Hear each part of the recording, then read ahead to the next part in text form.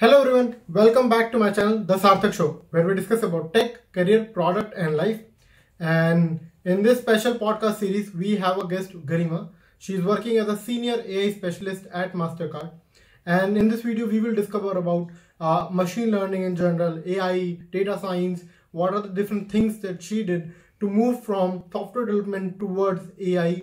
What was her belief system, and what are the activities that she performed, and how in this today's world you can crack those interviews and apply for companies which are hiring aggressively in AI market. So stay tuned till the end of this video to know more about her life journey and everything. And if you have not even subscribed to this channel yet, please hit the subscribe button and press the bell icon near this so that you get a notification every time I put a new video. And also, without further ado, let's start with the video.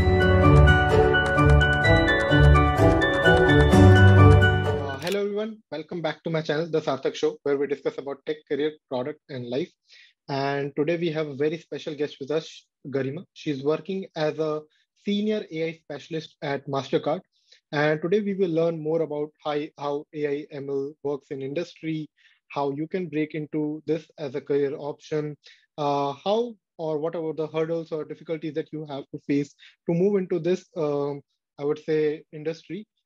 So yeah, thank you so much, 𝐏𝐚𝐲, for joining on for this podcast, and would like to know more about you. Can you start by sharing your professional journey? Thank you so much, Sarthak, for introducing me. Hi, I am 𝐏𝐚𝐲, and as Sarthak pointed out, that I am working as a senior AI specialist here in MasterCard AI Garage in Gurgaon. It's been 2 years since I have been with MasterCard, and I must say it has been a tremendous journey ever since I joined right after completing my post-graduation from IIM Calcutta. This was the post-graduation where I mastered in the business analytics field. Prior to joining my master's and studying in Kolkata, I have 2 years of work experience before this. And in one of them, I headed my own startup, and one where I worked as a software engineer after graduating from Delhi Technological University, mastering in the computer science field. I guess that's mostly about it from my educational background point of view. Yeah, I think phenomenal journey over here, having your own startup and completing your master's as well, and working as the AI specialist, a senior AI specialist at MasterCard. So yeah, phenomenal journey. I think audience have a lot to learn from this particular video. What can be typically associated with the work that AI specialists do?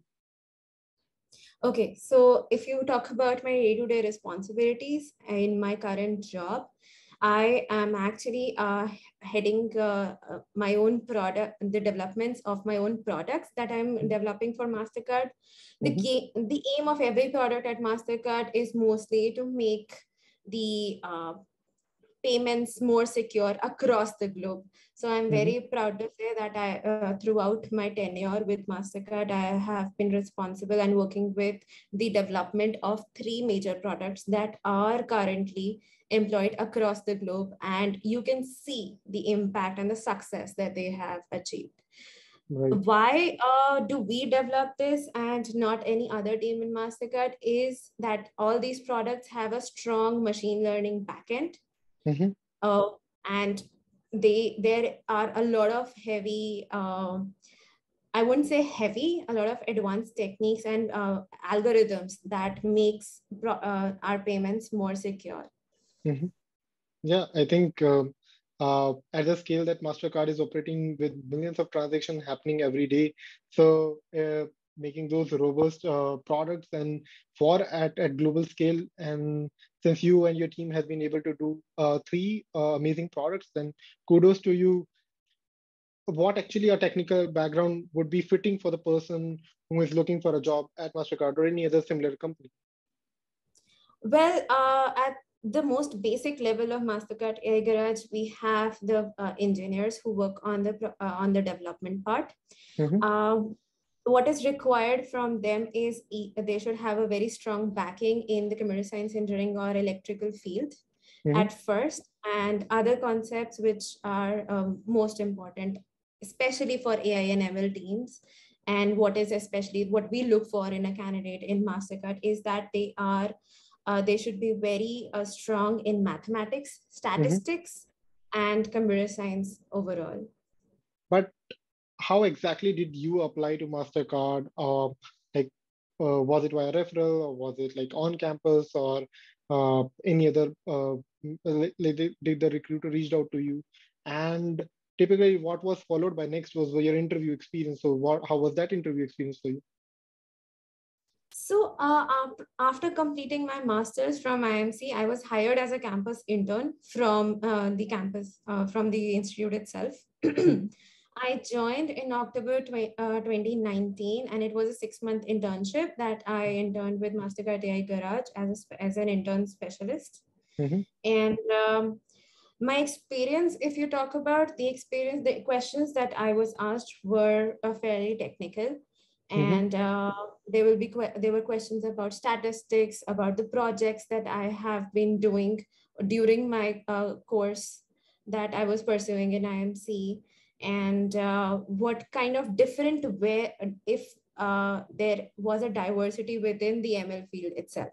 Like, for example, there was a focus given to natural language processing, time series modeling, because at the end of the day, MasterCard is heavily into fintech, and there are some finance products also that are in play. And what else? Then it comes like there should be product recommendation algorithms that machine learning focuses on, and if there are a portfolio of products and all these machine learning techniques that you have worked on, then I feel that that really helped me convert my MasterCard interview as a campus intern. Other than that, I am very passionate about computer science as a field. I love coding, and mathematics is a part and parcel of, I wouldn't say mathematics. I think statistics is the more relevant term to use over here, right? Because you have to have strong statistical foundations to build good machine learning algorithms. Right. At the end of the day, if the person has a good command mathematics over mathematics, and then more specifically on the statistics part of it, how things actually work and function, how the data can be manipulated into different statistical things, and how you can derive more insights over it. So yeah, that's the best part of it. What is that is expected or in today's interview, or how things have changed in if somebody faces an interview today, how things happen today? So technical, like campus interviews, I would say are shorter than when you come to MasterCard and apply to MasterCard laterally. If you want to join the team, there are usually 3 or 4 rounds focusing on each individual portion of the profile that you would be working towards. So I would say that one would be checking your technical prowess, your coding skills, and your general questions about the field, computer science and statistics. There will be some questions that would be covered in the first 2 rounds itself. The third interview would be more technical and more ML related, where you would be asked specific problems that ail the ML industry. And if you have worked on different products itself, you have to provide a justification of why you did things, why did you use this algorithm only, and what was the choice that you made when you picked this algorithm. And you should know the difference between one from the other. Like, if a person goes into saying that whether he can use clustering or classification for both these things, then what will be the questions that he can face? They can get, this is a purely technical round where there will be back and forth about the choices of the ML products, ML algorithms that you would be working on, the difference between them, the intricacies about each of them, if you have used them in your experience. Apart from working on products exactly, we also do research and innovation while at MasterCard AI Garage. So it is also tested that if you can come up with good ideas and good problem solving skills, and basically what would be your steps about building a product from scratch and deploying it within the MasterCard network. So that kind of ideology and a mindset is a must-have in MasterCard AI Garage, and if you have these, then you are a prime candidate. These typical rounds are structured for a candidate with the last round being more technical. And since MasterCard is at the forefront of the fintech space, so an extension of that question would be, if let's say somebody is in development field or software development field or any other career right now, how they can move into AI, what are the steps that they have to do for the transition around it? So coming from my experience, like I was myself a software engineer before joining MasterCard and before pursuing my master's in business analytics. So I would say that for me, the game changer was when I joined my postgraduate program in IMC. It was actually a Tri-Institute program where not just IMC played a role. We had 2 other semesters with ISI Kolkata and IIT Kharagpur, where we delved into the intricacies and the details of statistics and machine learning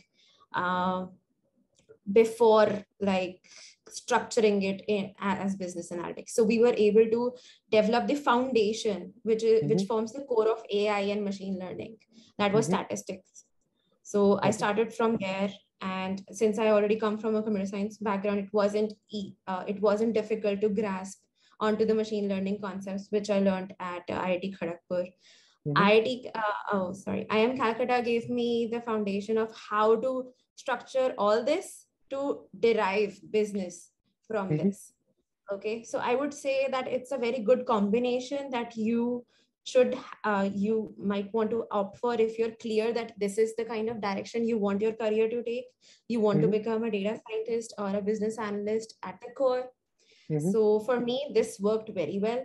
I understand that people also want to switch from a software position to a team like MasterCard AI Garage, where they want to pursue data science. For those folks, I would like to recommend that if they have a strong backing in statistics, they are passionate about statistics, the intricacies, the mathematics, then it would be really helpful for them. Other than that, I think it will be, it's good to have good coding skills to learn more about the machine learning tools that exist in the market. Yeah, as you mentioned that this it's an amazing journey, and how awesome was it to interact with different folks from different colleges, be it ISI or be it IIT KGP. So working on the depth of the field in AI, data science, and ML, how things actually work over there. I think that is in fact a good motivation to move into this industry and how you can grow there. But my question would be slightly deflected from the current set would be, how difficult was this transition? What are the extra steps that you take to make this transition? And an extended version of this would be how a person can learn this stuff to get a job in AI. Right. So from my experience, all I can say is even while I was pursuing my computer science engineering in DTU, my major projects mostly were ML related. So I think that is where I started developing an enchantment towards the field. And then when I got to know about the PGDBA program, I knew that this is where I want to go and pursue my master's there. Right. Yeah. Many of the people who are working as a software developers right now, even are getting some exposure in their current jobs about various algorithms, machine learning and otherwise. So I have gotten feedback about this, that they are actually involved in building such tools that involve machine learning concepts in the backend. So I think it will be much easier switch for them if they want to move into this field. For others who are really enchanted by the idea of machine learning and artificial intelligence, and that is what motivates them to move to this field, then I would say that there are plenty of courses available. There are plenty of books available. If I can recommend a few, and people are, I welcome them to reach out to me, and I can guide them best about which courses they should pursue. And like they can develop the technical background and what I got to learn myself. Yeah, sure. I think that will be grateful. And I will try to capture those links and put in the description box below so that the audience can check it out and Happy to. know more about it. Yeah. How do they grow in the career? Like since you have become from an intern to as AI specialist, and then you are working as a senior AI specialist, how things progress in this direction, in this domain?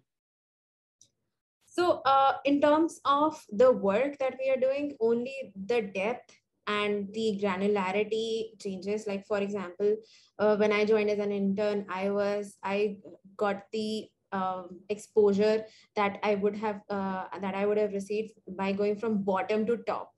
Right. So I worked at the ground level when I was the intern, and that is also very important.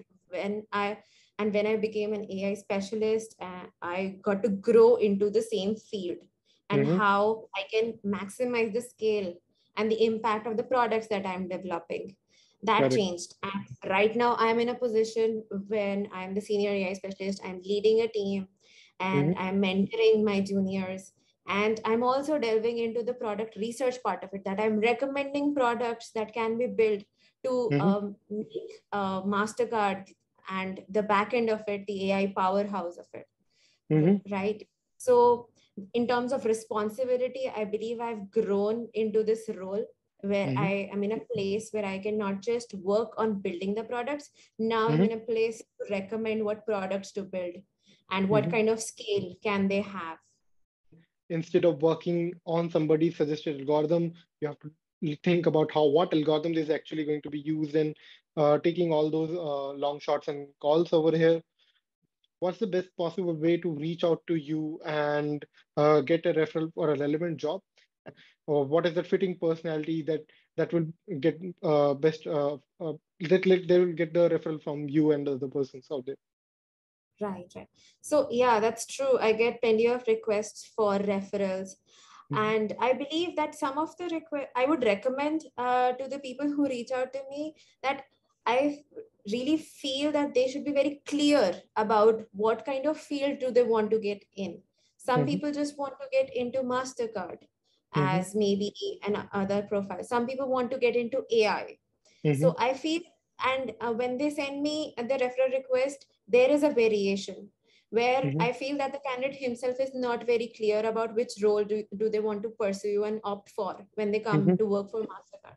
So I believe that they should have a clear understanding of what the role would require, right? And if they're clear in that, I'm very happy to recommend them. And if you have the technical prowess and efficiency to work in AI, I believe MasterCard AI Garage has done wonders for me in terms of career growth, and I would highly recommend the same team to everybody who reaches out to me.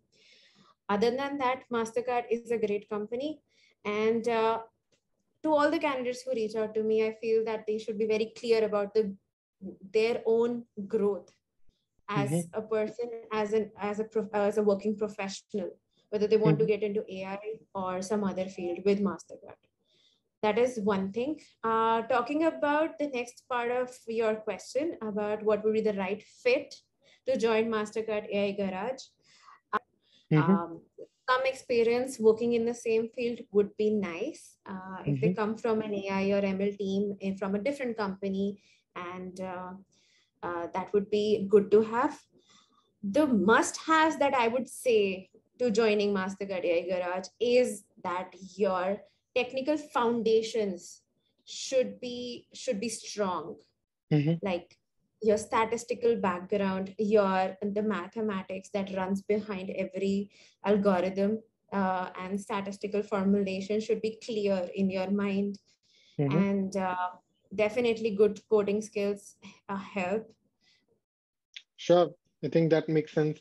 And since you mentioned that there are certain backgrounds that the candidates are expected to cover the basis on, some are good to have, some are must to haves, and it makes sense to have those capabilities because since it's a hot market right now and it's very competitive right now, so you should be able to stand out with your capabilities and with your technical experiences or very strong background, or maybe work in the same field or similar type of company.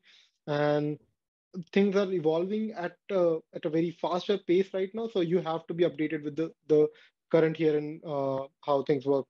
So yeah, I think very well summed up all of the things. And I really thank you so much for highlighting all of these details in this podcast around AI, how you can become an AI specialist at MasterCard to be, uh, to make a career switch towards an ML or AI data science profile in any other company. Thank you so much for taking out time for this particular podcast and highlighting all those things in so much depth. It was a pleasure interacting with you, Sarthak. Thanks for having me on your show. Yeah, thank you so much, Garima. Folks, so if you want to reach out to Garima, I will put her LinkedIn link in the description box below. You can check that out. And I will see you in the next video. Till then, take care. See you. Bye bye.